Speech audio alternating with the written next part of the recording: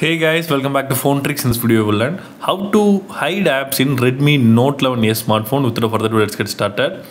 First of all, you need to swipe up the app drawer.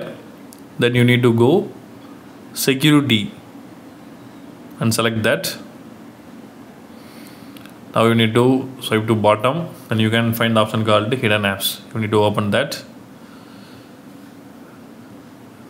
Now you can select the apps you want to hidden.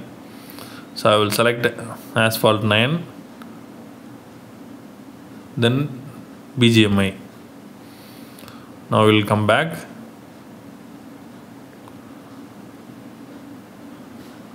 Now the apps are hidden from the app drawer. So if you want to access these apps again, so in the desktop you need to pinch to access the hidden apps. If you want to hide notification from the hidden apps, you can enable the hide notification also. So that's all guys. I hope this video is very useful to you. If you like this video, hit thumbs up and do subscribe our channel for more updates. Thank you.